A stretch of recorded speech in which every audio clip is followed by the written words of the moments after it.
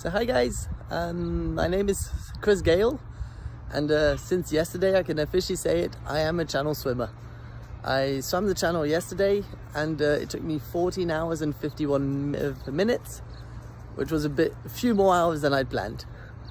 I'm still here in Dover on the beach, and yesterday what I did before my swim, I used the suntan cream of course, but I also used the SafeSea the jellyfish suntan cream. So here it is, almost dropped it. The 50 SPF against the jellyfish and suntan cream all in one, which was very good because it meant I could start the channel and confidently not be scared of the jellyfish.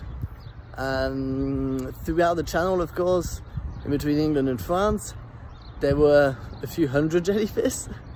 I avoided all of them. One almost got my face, and then in the last 500 meters, so after 14 hours of effort, one came and bounced off my shoulder here, and it stung me really badly. But the sting was on, and then 2 minutes later the sting had gone. This morning I don't have a mark, I don't have anything, and the pain's totally gone.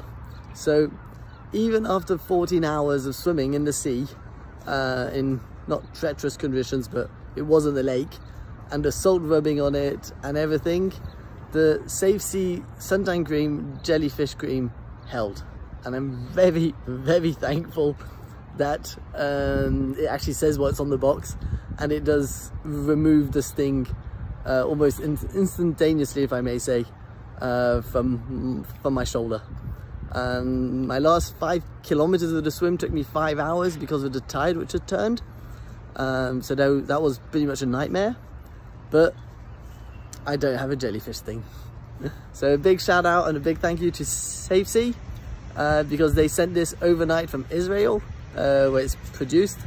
So a big shout out to them. And then of course my crew on the boat, they used the spray version, the 40 SPF. So yeah, they didn't really need the the jellyfish stuff, but they used it as sun cream. And today, well, unfortunately for them, after spending 15 hours on the boat, they're still white of no sunburn basically. So again, a big shout out and a big thank you to SafeSea, who sent me these products so that I could use them during my swim, and I'm honestly very happy with them. And I would recommend these products. So the SafeSea 40 SPF well, in the water of course, and what I recommend even more is the 50 SPF, which really did protect me during my swim.